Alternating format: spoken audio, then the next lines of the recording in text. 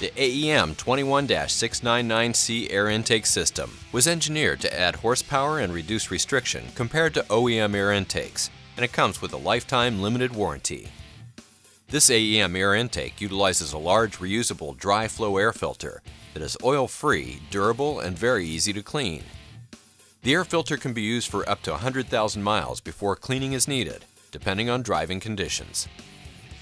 AEM air intake 21-699C fits 2007 through 2010 Mini Cooper S and 2010 Mini Cooper S Clubman models with 1.6-liter engines. See the AEM catalog or aemintakes.com for up-to-date model details. This air intake system is not legal for highway use in California or other states adopting California emission standards. Check aemintakes.com for up-to-date information on emissions legality for specific parts on specific vehicles.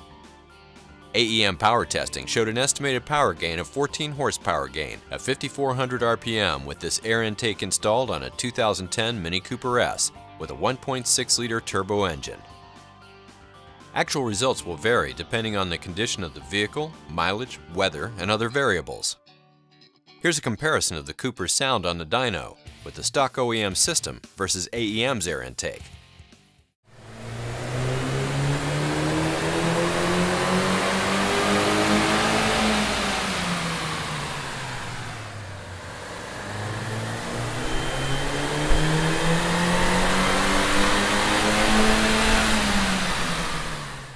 AEM air intakes come with detailed instructions with pictures and diagrams. AEM intakes are engineered for specific vehicles to produce a safe horsepower increase. Preparing the vehicle. Make sure the vehicle is parked on a level surface. Set the parking brake. If the engine has run in the past 2 hours, let it cool down. Disconnect the negative battery terminal.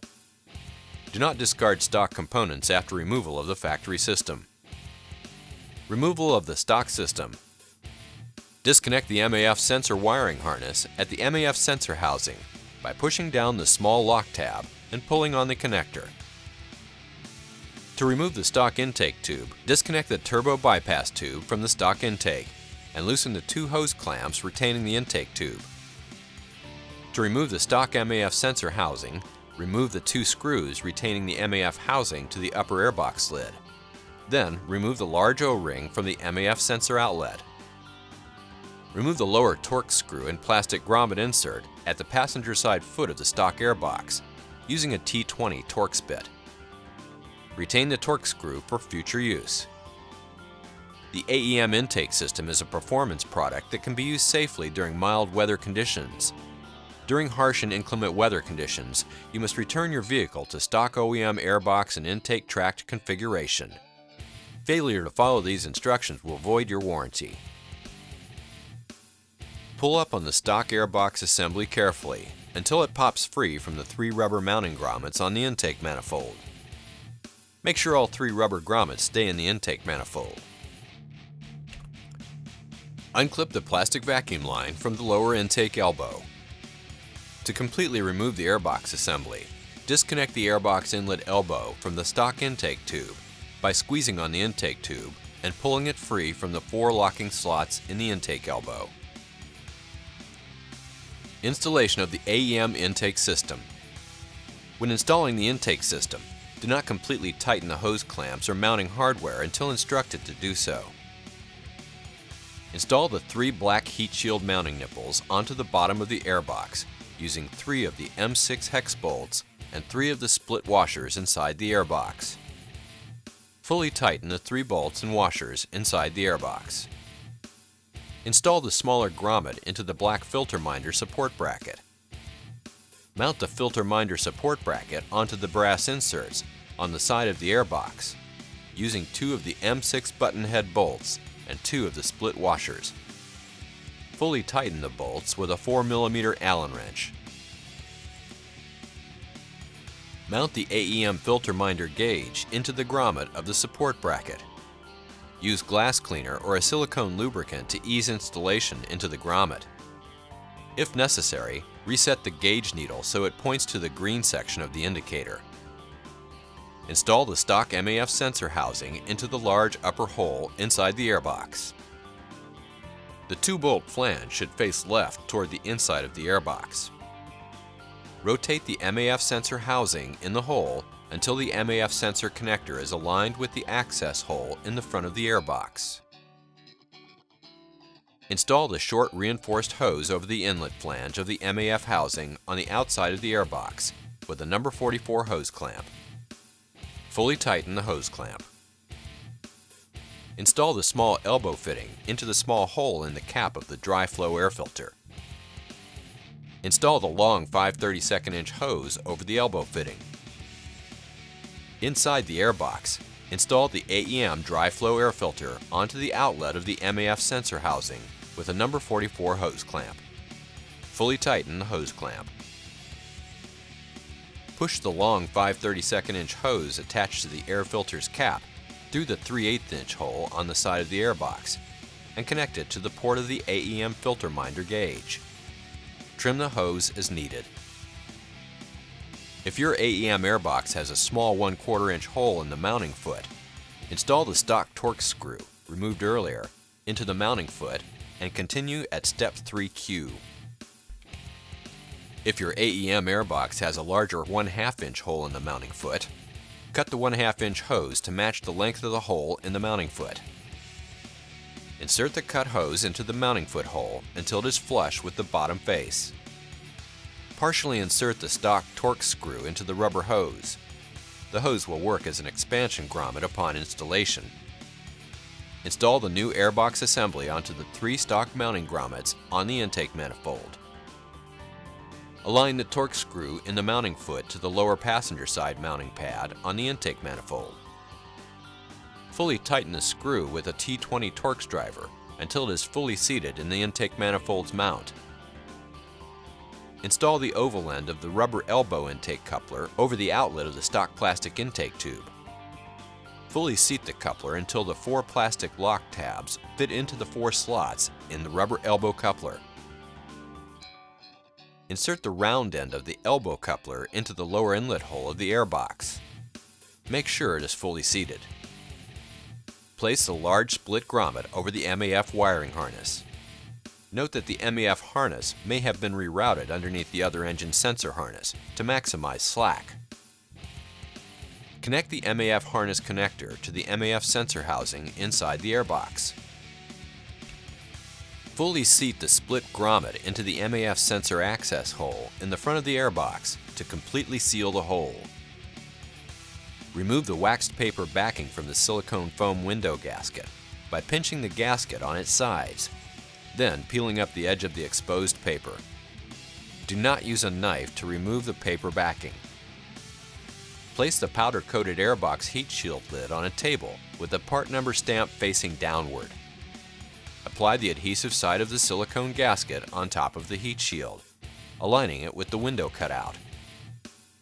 Press down on the foam gasket to ensure adhesion to the heat shield lid. The adhesive must set for a full 24 hours before use for best results.